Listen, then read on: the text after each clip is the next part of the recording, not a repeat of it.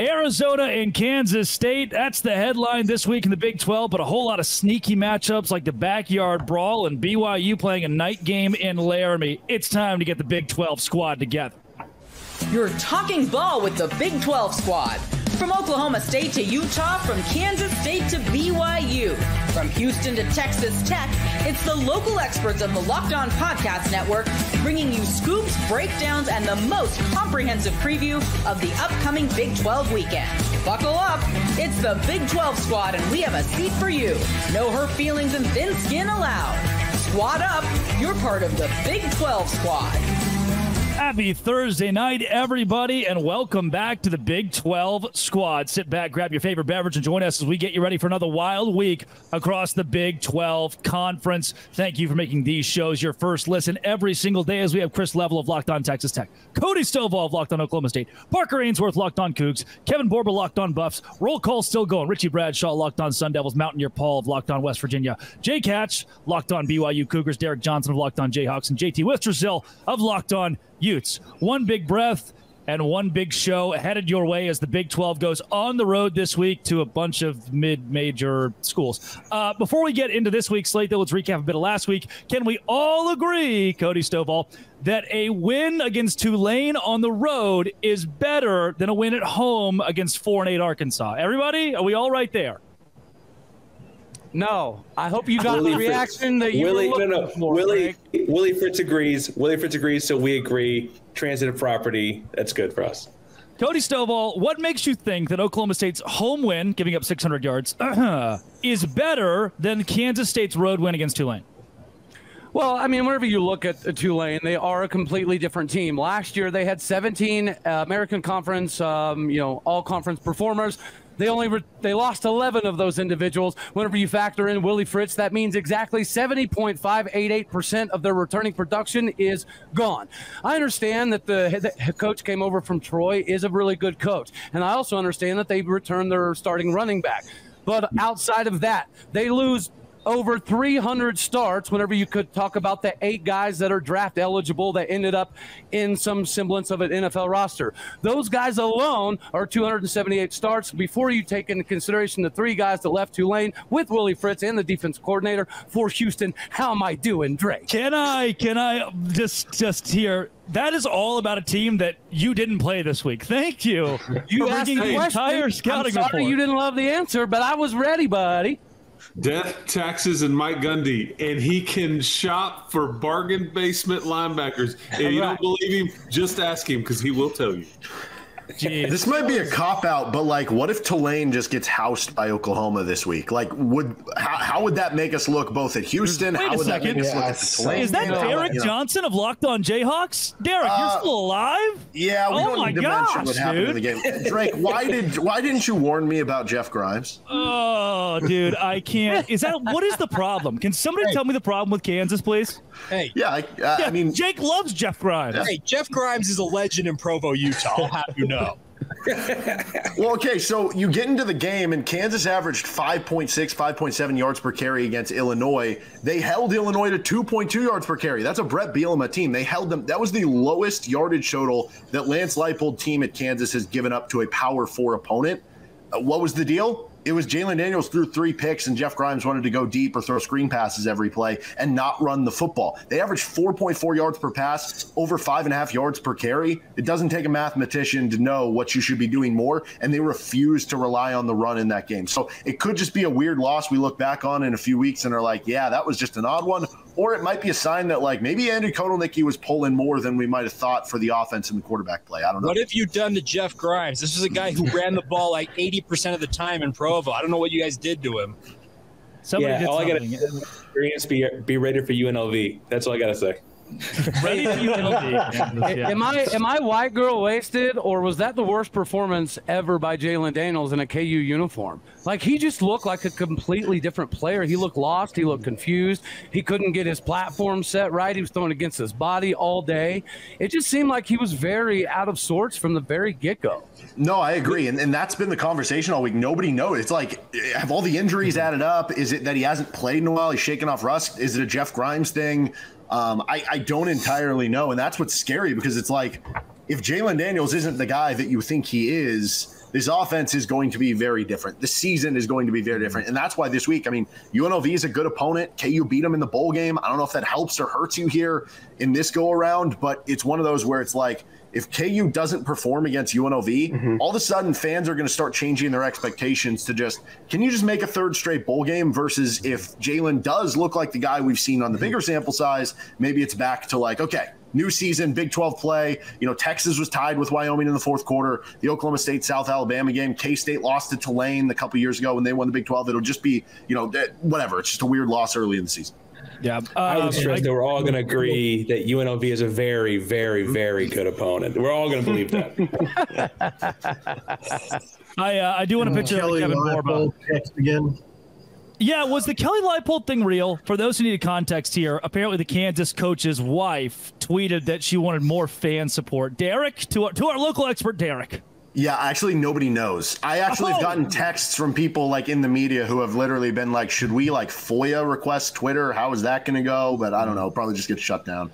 I was going to let Kevin Borba talk about Colorado this week, but Dion called me and said, don't let anybody speak on our football team whatsoever. We are going to do things our own way, and nobody gets to have an opinion, period, except for us. Let the band play, Dion. Let the band play. What if we play? Can we play the rap song first and then let Borba talk?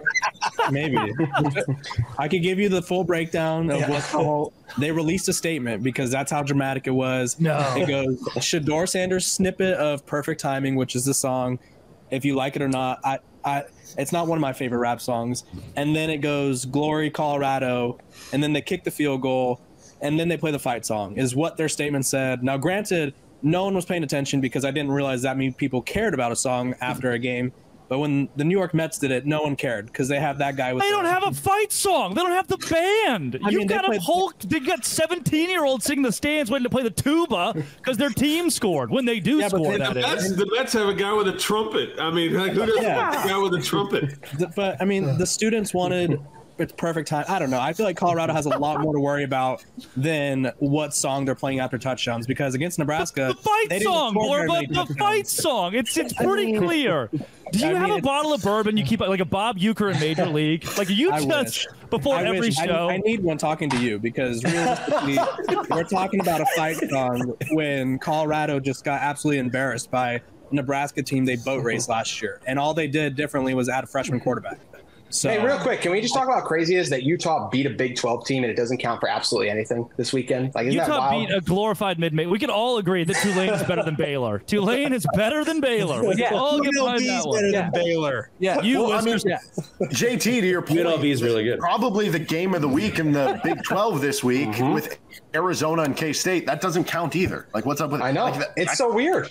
And it hurts the league because somebody terribly, yeah, absolutely. I think you're especially in a midweek game. Like I would much rather that game be on a Saturday where it could be the center spotlight, and it's not only a weekday game, but like you also said, it doesn't count for anything in the conference standing, which feels like a real missed opportunity. I know the scheduling made it challenging, but it feels like a rare point where Brett Yormark did miss the mark to me. Well, this was effectively Utah's easiest game on the schedule, so I would, if I was you, I would not complain. If I was Arizona or Kansas, their easiest game. One of those two teams is going to be effectively eliminated from at-large in the college football. We still get to play. We still get to play Houston. No offense, Park. Sorry, Park. Which Houston, Baylor.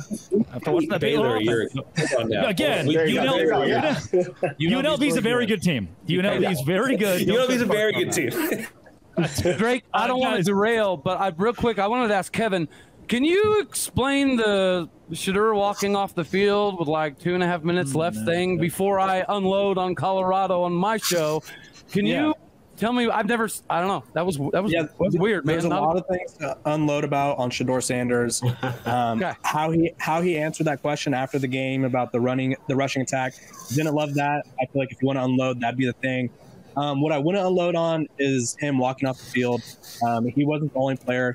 Him and another guy who are injured were both walking off the field to go get checked out in the locker room, is what we were told. So there's a lot of things to be upset with. I think a selective picture is probably not the one. I just don't think, outside of Parker, most people don't know who Chidozie DeValco is. So he also was walking off the field, but they were going to the locker room. But yeah, there's a lot of things to be outraged about. The band, what song they're playing, the hatred for CBS. Yeah, there's a lot of. I would avoid that one though. That's like the least of my concerns. Let's stay right there though. Coming up, Colorado gets Colorado State this week, and I picked the Rams. They're the Rams, right? They're so irrelevant. I don't know if I know they're the Rams. I picked the Rams to win. Let's break that down and give our predictions for this Saturday's games. That is up next right here on the Big 12 Squad. Today's show is brought to you by FanDuel. FanDuel's where I went last week and said, hey, BYU is plus 335 against SMU. I think I'm going to put some money on this. And guess what FanDuel said? BYU won, so we're going to give you that money. You've heard us talk a lot about FanDuel, America's #1 sportsbook, so they have something a little bit different for you as well. Now through September 22nd, all FanDuel customers can bet $5, get a 3-week trial for free of Sunday ticket, NFL Sunday ticket from YouTube and YouTube TV. Then with the YouTube TV-based plan, you'll be able to watch every regular season Sunday afternoon out-of-market game. All you need is a Google account and a current form of payment, and you can cancel anytime. Visit FanDuel.com to download America's #1 sportsbook. That's FanDuel.com. Download it today. Back here on the Big 12 Squad, a whole lot of weird games this weekend. Our conference travels to Oxford, Ohio, Tulsa, Oklahoma, Logan, Utah, and Laramie, Wyoming. But maybe the one that is the most dangerous is when Colorado goes to Colorado State and Fort Collins. Kevin Borba, the 1-2 Colorado Buffaloes going into Big 12 play. How do we feel about the Buffs after 2 games now going into the staunch confines of Canvas Stadium? Let's relax. They're 1-1 on the year, first of all. The Colorado State game hasn't happened yet. No, I think the Colorado State game will be a very good judge of how good or where this team is at. Realistically, what were the first 2 games? Bad judges? No, I mean we'll see how they handle opponent they should beat handily. Like that's where we're at. Realistically, I just want to know if 2 guys are going to go bowling like the week after the game because there was an unfortunate. Hopefully, there's no death threats this time. Yeah. I mean, hopefully we keep the death threats to a minimum. Realistically, the Nebraska game was a test of how good they do against teams that are going to be good, and they did terrible. So. What does that say about Colorado? Well, one, I think Pat Shurmur is already a problem, which if you're a fan of the Denver Broncos, if you're a fan of any coach or any team, that he's coach, you knew this was going to be an issue. They were the worst running team in the country last year, and somehow their numbers are worse. So let's just factor that in. And then also, they're very much a vibes team. I hate to be like the vibes guy, but when you go 3-and-out on the first drive and then throw a pick 6 the next, the vibes were down very quickly, and they could not respond because they have no ulterior plan outside of throwing the ball 50 times a game. So I think realistically they should handle Colorado State despite Drake's prediction.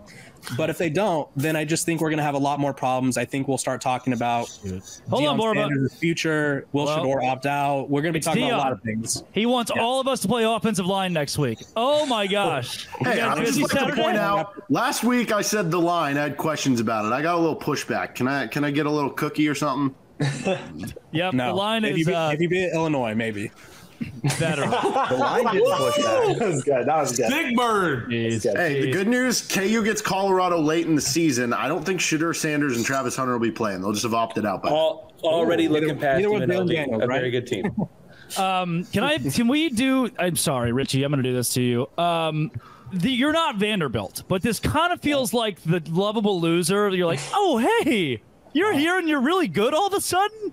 I love that Arizona State blew the brakes off Wyoming and then beat an SEC team, like handedly beat an SEC team for 3 quarters last week. You've been awful quiet down there. Come and cash some happy checks, big guy. I am having a good time in Tempe, and everybody else is too. We're just as surprised as you are. The bar was low, which means that when we are playing at the level that we are playing, it's such an exciting time, and everyone's kind of wondering, when's the next shoe going to drop and everything like that. And you're going to San Marcos on Thursday night to play a very quality Texas State game. Do it. Correct him, Level. How do you pronounce it? It's San Marcos, and then this is the Party School Bowl. That's what it is. I mean, it's the Party School Bowl. I'm people who know, that's real. People who know, that's the Party School Bowl right there. I mean, applause for everybody, man. Get after it. Well, ASU is certainly going to be hitting up Mill Avenue by halftime, which is what they've done all year long. Got to find a way to keep them in the stands, but it's very easy for them to get distracted when partying is in their nature. True. And it'll Hey, be Drake. Raucous Drake, Wednesday really, night. Hello, Drake, JT. really quick. Can we talk about something? With all of the best teams in the Big 12 looking extremely shaky last week, I feel like Utah clearly cemented themselves as the team to beat. Yes, Cam Rising got hurt in the game. It's a little wrist injury. If he would have to play this weekend, he would. If this was a big game this weekend, I've been told by people close to Cam he would play. I've been told that too. So this Utah team, clearly to me, they have blown out the teams that they are supposed to blow out, and I have not seen the other teams take care of that. Before Cam got hurt and left the game. When Cam got hurt. Before Cam got hurt, yeah. I mean, we don't want analysis. I had never had a girlfriend before I had a girlfriend, and then I got a girlfriend. Oh, my gosh. It's Two a words, pretty pivotal JT. thing. What? 2 words, JT. Uno doctor. You remember what happened last year? I know. He was warming up against Baylor This in week feels 2. different. He was on the sideline. He was happy. He even said it was as much. Jake, you're absolutely right. I still have PTSD from last year. But Utah has beaten the teams they're supposed to beat handedly. And yes, when Cam gets hurt, obviously Utah isn't going to be a juggernaut. But when Cam has been healthy, this team has looked as good as they're supposed to be. Baylor had negative yardage for most of the first quarter. The Utah defense is the best individual unit in the Big 12 What happened after the first quarter? Did something happen after did they play 3 more, or did they stop? I said Cam got hurt. Cam got that was good. Cam got hurt, and the offense tailored off. But as I said, this isn't a major injury, and I do want to get your thoughts on what I said about the other thing. I think the Utah defense is clearly the best overall unit in the Big 12 based on what we've seen so far. Yeah, I could have told you that. I think the point, before I interrupt Drake, I think the point Drake's missing is this point. Cam has a medical degree and can take care of himself. That'll really speed up the process, and he'll be okay. So. He's older than I am. Cam Rising, older than me. You're going to walk. He's also older than me too. 4 years older than me. I don't know if you can walk in the conversation and be like, "Oh, the top teams in the Big 12 look shaky except us." My brother, you looked so shaky. How did we look? We looked completely fine until Cam left the game. So, and with this is a minor injury. Didn't Cam Rising point favorite and won by 11 against a putrid Baylor team? Oklahoma State and Kansas State and Iowa State all got better wins than you this week. Kansas no, State that's fair. But then Iowa State's messing around week 1, and that game was still close at various points. Houston in that game. lost. Utah hasn't really been close with Cam healthy, and once again, it's a minor injury. So I feel like we've seen Utah play at a level higher than any other team in this conference so far. This is a guy that was JT, you can have. You guys are all coming out after. You have to take a turn getting a punch in on me. It's coming every direction. I deserve it. But just like take a second and. Can we get somebody in graphics to make that a quote card from what Parker just said? Because that was legend. That was good. I mostly pick on Baylor because Drake's here on his own because Cam is not here. And yeah, the guy who was like, "Sure, guys, I'll be there," and then 30 minutes pre-show. Yeah, maybe not. We're not very good at football. I'm just not going to. Let's not act like the Kansas State win was good. They got bailed out by a pass interference ball on a touchdown. Hey, Borba, they won. We can't time out. I'm sure Chris. So did Utah. And y'all are roasting Utah. You were saying they had a better win.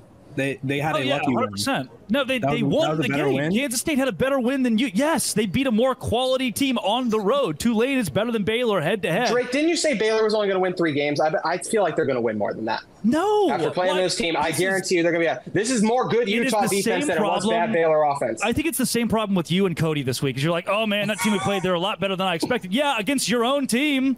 You ever thought about maybe you made them look good? Oh, well, we did not make them. Did you watch the game? They had negative yardage in the first quarter. The difference between me and JT is I gave you a logical reasoning as to my statement. What JT is simply stating, if we all watch the same game to win a conference title, you probably have to have depth. I'm not done talking yet. Utah doesn't have enough depth to win the conference. Do you have talent? Yes. Do you have enough depth? No. We just watched the daggone football game where you didn't have enough depth. You got my name dropping out. You did that, JT. I can't help it that Cameron. Yes, go. Utah plays UNLV. They're a good team. They're a good team. We'll see what happens. Really quick. Since apparently this didn't turn into math class and we need numbers. 7th ranked defense in the country, clearly the best in the Big 12. The only defense in the Big 12 not to give up 100 yards rushing or 100 yards passing in a game yet. They played some inferior opponents. What did they do? The Utah defense is taking care of business. Van Fillinger, Connor O'Toole, top 2 pass rushers on this team, 1 and 2 in sacks. Is that better for numbers? It's a shame that there is more than just defense in a football game and that offenses have to play well. Congrats on your Jr., 23 points against Baylor. But they're much improved on defense, aren't they? Against you, they were. Coming up, let's get a prediction from everybody on this. We were supposed to do it in this segment. Coming up, let's get a prediction on this weekend from everybody. We're going to keep it at 30 seconds or less on the Big 12 Squad. Today's show is brought to you by LinkedIn Talent Solutions. Look, if you see a good tweet from @LOBig12 on Twitter, it wasn't me. It was my intern that I hired from LinkedIn Talent Solutions. LinkedIn is not just a job board. It helps you hire professionals that you can't find anywhere else. Over 70% of LinkedIn users only use LinkedIn. 86% of small businesses get a qualified candidate within 24 hours. Hire a professional like a professional. 2.5 million small businesses use LinkedIn for hiring. Post your job for free at linkedin.com/lockedoncollege. That's linkedin.com/lockedoncollege to post your job for free. Terms and conditions do apply. Visit linkedin.com/lockedoncollege today. It's prediction time. We've not heard enough from the guy who's got the backyard brawl this week. Mountaineer Paul, is your team good now? 30 seconds on West Virginia and Pitt this weekend. I mean, it's a good question. I think it's going to answer a lot of questions. Pitt's not exactly world beaters. They scored 22 and answered in the fourth, which was wild against Cincinnati. Holstein was 4 for 11 up until that point, went 10 of 11 in the fourth quarter of the game. Kudos to him. I don't think Pitt's a good football team. I think we smash them this weekend. I really, truly do. John Denver rules. Yep. Yeah. John Denver rules. Love it. Our pass defense is definitely suspect, though. Richie Bradshaw, let's go more in chronological order now. Arizona State, Texas State in San Marcos. Arizona State is a 1.5-point favorite against G.J. Kinney's team. Give me your prediction this week. I think it's going to be a slugfest. Excuse me. The way that ASU wins this game is to continue to suffocate the run, which over the first two games, they have not allowed 100 combined rushing yards to their opponents. For what it's worth, Wyoming can run the football. Mississippi State has Blake Shapen. It's not like they're playing nobodies. Obviously, there's still a lot to prove. In the meantime, you've got an offense that's kind of anemic through the passing attack, but you can run the heck out of the football with Cam Scattaboo, who just won the Doak Walker Player of the Week award. Give him the football. Allow Sam Levitt to play game manager, suffocate on defense. You have 4 turnovers on defense, 3 touchdowns on those 4 turnovers. There's a way to win this game. You just need to pound the rock and somehow slow down a really good Texas State running game. Yeah, Blake Shapen is one of the quarterbacks of all time. Thank you, Richie. He sure is. Cody Stovall, locked on Oklahoma State. Going into Tulsa this week, I just want to put it out there. Alan Bowman didn't look very good to me. I don't know about you, but I still think Oklahoma State is a 28-year-old, somehow older than Cam Rising. Alan, it's a joke. Alan Bowman didn't look great. Do you have a lot of confidence, not just this week, but moving forward for a team that I do believe is consensus top 3? I mean, not necessarily. I think what you saw from Bowman was a little bit of a regression back to the old school Bowman. Chris, I don't know why you're laughing. You are here to talk about. I love me some Alan Bowman, man. I mean, throw a flag on me. I mean, come on. Boom, boom, boom, boom. Here's what I'll say is there's 2 teams historically that have been able to shut down Ollie Gordon. That is Texas and Arkansas. Thankfully, Tulsa is neither one of those ball clubs. There has to be an emphasis. We have to figure out how to run the ball again at some point in time, or this season is not going to go the way we need to. This has to be the game that our offensive line has to stop playing like a Charmin extra soft toilet paper and run somebody into the ground. It has to be this day. I'm going to say 44-21 Cowboys. Cody, you forgot to say Utah in 2 weeks for shutting down Ollie Gordon as well, but you'll learn. It's okay. You better hope and pray Cam Rising is healthy, buddy. I promise he is. I promise. North Texas, Texas Tech. Chris Level, I saw today the entire defense for the Red Raiders is out. Are you going to be at the game? Are you okay? Are you also? Holds up a sign that says, I hope both teams have fun. North Texas has a good offense, Chris. Will anybody be available on defense for Texas Tech? Yeah, I don't know, man. I mean, like, can we just get a redo and start the season over? This is I feel like I'm jealous. The word of the day is jealousy from most of you guys. This is not been a good start of the season. North Texas, actually, head coach Eric Morris played wideout for Mike Leach at Texas Tech. They throw it all over the place. Chandler Morris, who was at TCU in Oklahoma, I think he's throwing it for about 380 a game. Who knows? I mean, take the over, say a prayer. Hopefully the Red Raiders will quit turning the ball over, quit committing penalties, but need a win.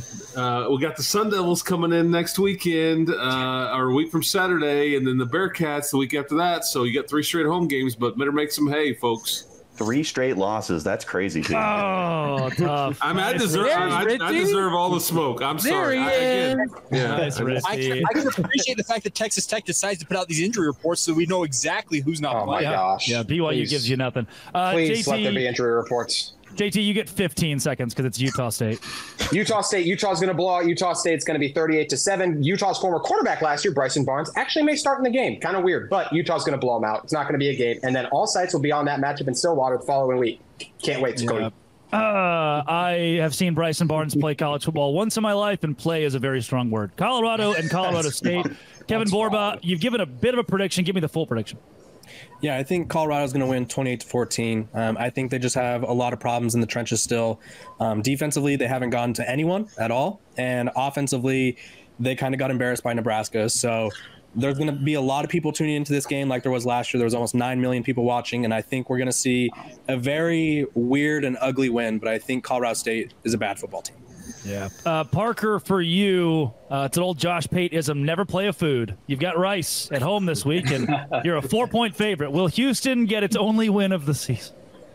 If it were only about eating rice, I think it would be a lot more than a 4-point favorite. I think that, truthfully, Houston feels weirdly good about where they're at. There's a world where they played 2 playoff teams between UNLV. If they can beat Boise, could be the Group of 5 team in. If you told me Oklahoma was the 4th best SEC love UNLV. team. You really love UNLV.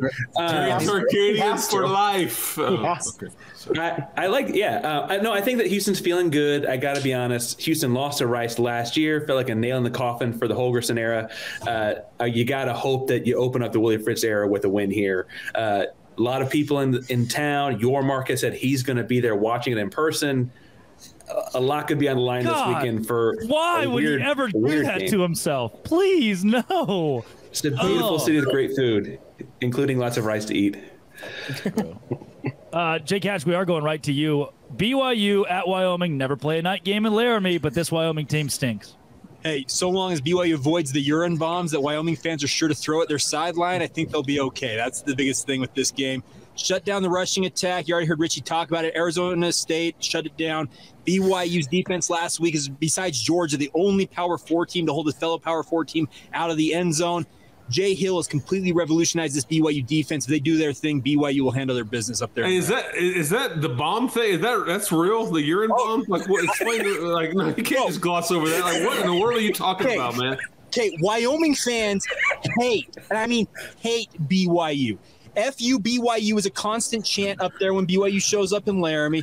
My dad has been there when inebriated white Cowboy fans peed over the railing onto BYU walking out of the locker room. There have been urine bombs thrown from the stands onto players on the sideline. Like in a balloon or a bottle or what? I mean, what are we talking? In a balloon. In a balloon. You're a little too interested.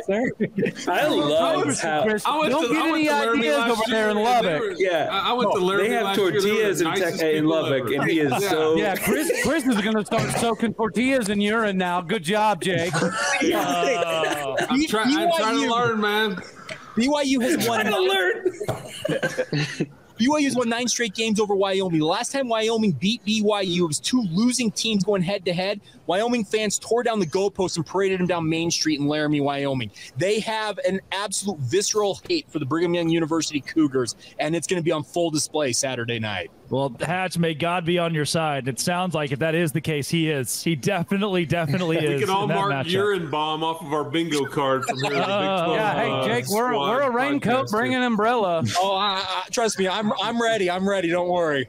Oh, goodness. All right. Well, Chris Level's got to get back to crying. Thank you guys for joining the show this week. Chris Level of Locked On Texas Tech, Cody Stovall, Locked On Oklahoma State, Parker Ainsworth with the Cougs of Houston, Kevin Borba in Colorado, Richie Bradshaw of the Sun Devils, Mountaineer Paul of Locked On West Virginia, Jay Catch of BYU, Derek Johnson of Jayhawks, and JT Wistersill of Big 12 champion. Did you change the script? Thank you.